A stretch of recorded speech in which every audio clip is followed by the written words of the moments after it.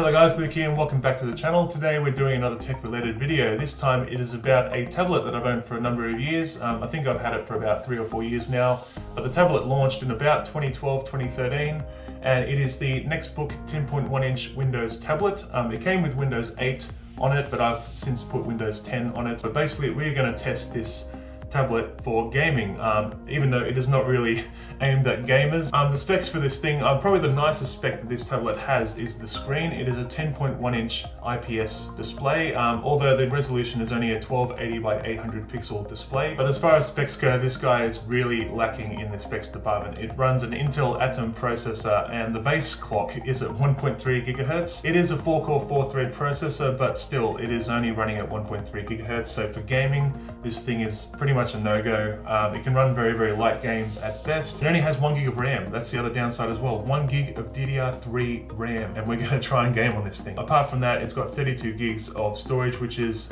only got about 4 gigs free because Windows 10 takes up the rest of the storage. Now, I have gamed on this tablet before, but very briefly, and it's only been very light games such as Don't Starve, and a few other light games like that, original Age of Empires. But we are going to test some more intense games on this tablet today and we'll see how it fares. Okay guys, I've set up the tablet for gaming now. This tablet actually doesn't have a full USB port of any sort, so I have to use a micro USB to full USB female adapter, which I have done for my mouse. And also we have it plugged into mains power, if you can see behind me just here.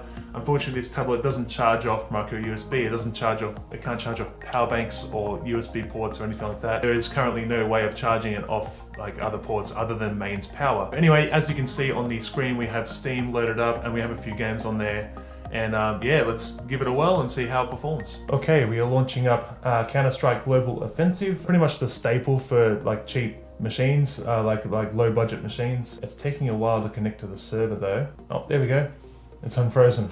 It was frozen for quite a while, but it's finally loading. Okay, it's running quite smoothly. We're getting about 56 frames a second, 55 frames. Not too bad. Bloody hell. This gun is not accurate. Ah, there we go. First kill. Second kill. Oh, he dropped the bomb. Oh, we won. I must say I'm usually better than this, but it's just a bit hard to use like the tablet keyboard. So I recommend if you're going to play this like competitively, probably plug in an external keyboard as well. You probably need a USB hub for that because it's only, as I said, it's only got one micro USB port. So, and I've got the mouse plugged into that. Oh, I injured a teammate apparently. Now these are easy bots. Oh, I died. These are easy bots because it is a bit. I'm not used to this sort of setup. So yeah, we're just watching our friends here. So yeah, so far it's running at 56 frames constantly. It seems like 55 to 56 frames. Let's have a look at the graphics settings here. So we're only running at 1280 by 800 because that is the native display resolution of this IPS display. Other than that, we have everything auto. It's going to high and very high mostly. 8 times MSAA on anti-aliasing. FXAA anti-aliasing is also enabled, but vertical sync, yeah, is disabled obviously because we want to see how many frames we can get out of this thing.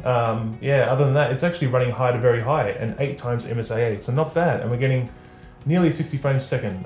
It would have been ideal to get 60 of course, but it is running pretty smooth. Yeah, we won. Alright, so that is CSGO. So as I said before, runs quite smooth, 55, 56 frames a second, as you can see by the counter up the top. Let's try another game. Okay, we are now in Rocket League, another esports title. Let's just go ahead and launch a bot match, just with me and a couple of bots, and see how it performs on the tablet. Okay, here we go. I must say, it doesn't look too bad. Alright, I'm going to sit back in defense here. Whoa, what the? Oh, I nearly hit it. Alright, we're getting a bit of lag. I'm not sure if that's the actual internet connection I have right now, or it is the, oh, I blew up a bit late. Yeah, not sure if it's the internet connection or it's the tablet itself. Maybe it's just not able to play this game. Oh, damn it, I'm going to miss. Yeah, it just might not be able to handle it. Oh, we got a goal. Rex scored. But yeah, again, just like CSGO, it's running at 56 to 55 frames a second, like somewhere around just under 60, but I've got a constant network error, so I'm not sure what's going on there. I'm still able to play sort of okay. I'm usually a lot better than I am right now. I haven't done anything to my team. Oh god.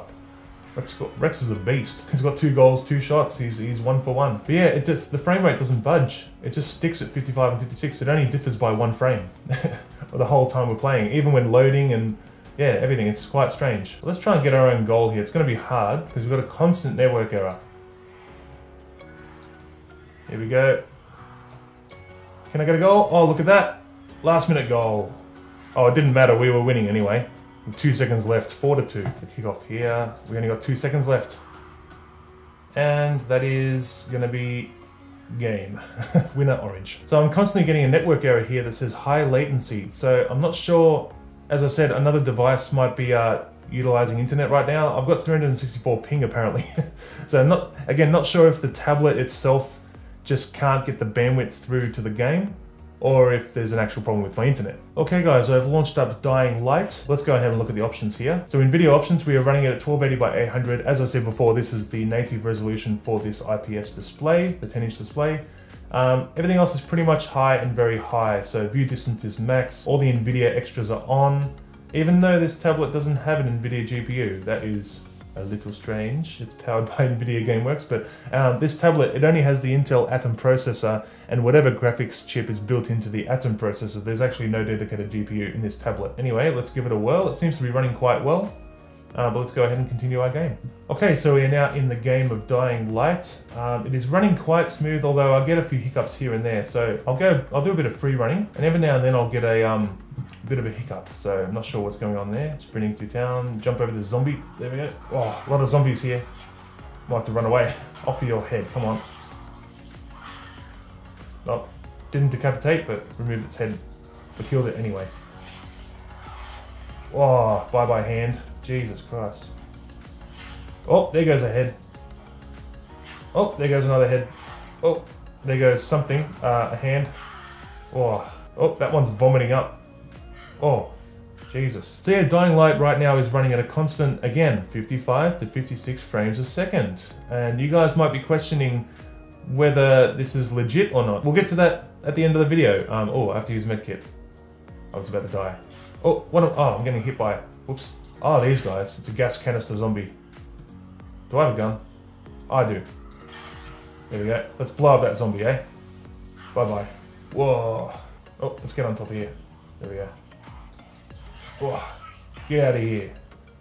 Oh, he left his foot behind, look at that. Okay, so no matter what I do in the game, it is running at a constant 55 to 56 frames a second, as I mentioned before. So this is the third and last game I will be testing. This is Dying Light. Now I am going to basically come clean with you guys and mention why that this is able to work the way it does. So you guys must be curious why I was able to get a constant 55 to 56 frames a second on pretty much any game that I tried. Even though we only tried 3 games, 2 of them were esports titles. They were all at very high settings. And also a very intensive title such as Dying Light was getting a constant 55 to 56 frames a second on a tablet of this caliber, and that shouldn't be the case. And now to finish off this video, guys, I have to tell you that I've basically been lying to you the whole video. I was actually using my main desktop to stream the game live in real time to the tablet. But yeah, basically this video is just showing you what you can do with Steam in-home streaming. So that is basically the service where Steam is able to stream a game on one PC and display it on another monitor or PC, such as this tablet. And basically it gives life to your old devices. So in conclusion, if you have an old device that runs Windows, whether it's Windows Vista 7, 8 or 10, you can still use it to stream Steam games to it, basically no matter what specs it has. The reason we were only capping out at 55 or 56 frames a second was because that is all this CPU in this tablet could really handle. It couldn't handle 60 frames a second and more because the CPU is doing too much already. There's basically the Intel Atom CPU built into this thing was simply using its whole 100% capacity to stream the game from my other PC. But if you have a more powerful Windows device than this, basically you'll be able to get 60 frames and above. However, one downside to in-home streaming through Steam is the slight delay that it adds. Of course, you're streaming the game live from your other computer to another computer, so there's obviously some time lost there with transcoding the game into H.264. There's a delay not only in the display but also the controls, because of course you're using different controls on the other PC, sending the control inputs to your main PC where the game's running. So there's a lot of added delay as well. So I recommend not playing esports titles such as Rocket League or CSGO unless you're just playing with bots. But games such as Dying Light, which you can play completely single player, there's no always online connection with Dying Light unless you opt into it. You can play it completely offline. Pretty much any Steam game works with in-home streaming, which is great. So you have a whole library of games that can now stream to another room in your house to another system or device. So even though I lied to you guys from the beginning of this video, I hope that you did enjoy it anyway. If you did, leave a like down below, subscribe for more content like this, and I will see you guys around the channel. All right, have a good one.